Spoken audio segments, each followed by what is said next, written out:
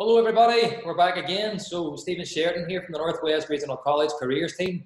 We are still in Global Enterprise Week and a very different Global Enterprise Week as we keep saying. But today I am joined by Claire Costello, who is a business consultant with Enterprise Northwest. So hello Claire, how are you? Hello Stephen, I'm grand, how are you? Not too bad. So I'm working from home. Are you in the office or are you working from home? I'm in the office. I had to come back as quick as possible. It's mad times. And as a business consultant of all things, Claire, I would imagine what you guys are doing is very different this year compared to other years.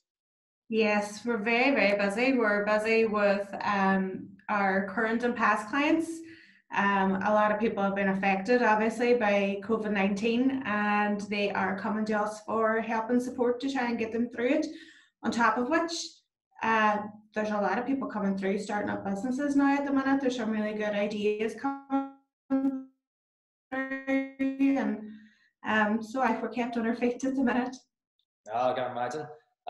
So what support is there at the minute for businesses that are the current businesses what support would you guys provide for someone who has been affected by COVID? Well, we have a load of different mentoring programs. So some of the things that we had been doing, a lot of our past and current clients were coming back to us, with issues with they couldn't open, they didn't know how their finances were going to be running. So we did some support in helping them kind of forecast their finances in advance, get access to all the grants and funding that was available to businesses. And then also, some people had to change their businesses a bit in order to continue operating under the new restrictions. So we would have sat down with them, tried to work out how they can survive through this, and then upskilling and retraining, getting businesses to sort of increase their presence online and see if they can offer their businesses online and stuff as well. So there's a lot of changes going on and a lot of people are doing really well and adapting to them. So that seems to be the key thing, is being able to adapt quickly and keep going. So do you think, Claire, now this is anyone's guess at this stage, but do you see this as the new norm? Do you think businesses will have to make these adjustments for maybe long-term future, or can you see it getting at least kind of some semblance of normality? I know it's a very awkward question, but what way do you see it going?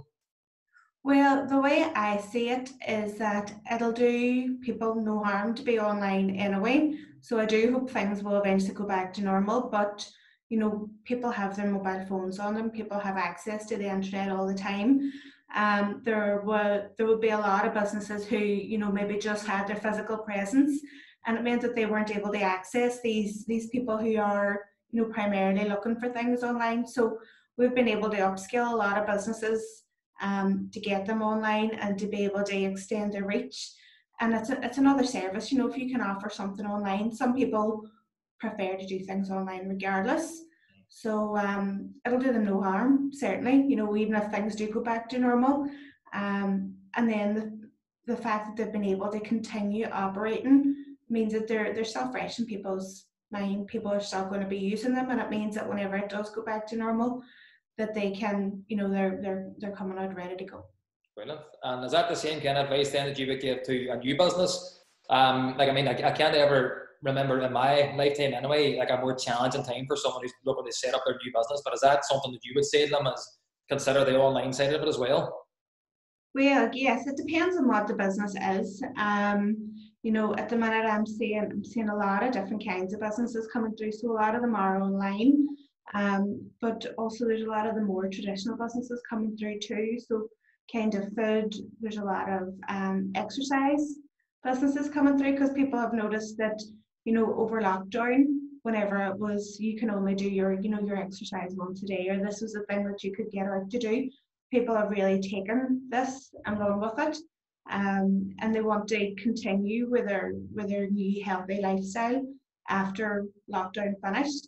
So certainly there's some things that are more traditional, but even at that, you would still want to be able to offer them online. So for example, if you were a personal trainer, you were running a gym, it's great to be able to see people one-to-one, but now at the minute, whenever people can't go into gyms anymore, it's great to be able to offer those classes on Zoom and be able to work with people that way. So it's good to have the option of doing both. It is. I mean, we, even without us, we've been working from home now, well, kind of on and off on a rota kind of basis. And the fact that you can do that through the technology that we have, it's been brilliant. It's a great kind of, I would imagine, for like, it's solace basically for a business who had a certain business and a certain model and thought, right now I can do it online, or there's ways I can evolve. So that's very good for them, I suppose. So finally, Claire, is there any kind of general advice you would give our students watching this now, or anybody watching, in terms of, again, if they were thinking about maybe not even straight away setting up a new business, but thinking of locally set up some kind of business in maybe short, medium term, any general advice you would give them? Yes, come down and see us. We have a range of programs from either pre-start stage, so it would be, if you're just thinking about starting a business, but you haven't definitely decided what you want to do, you just want to explore an idea.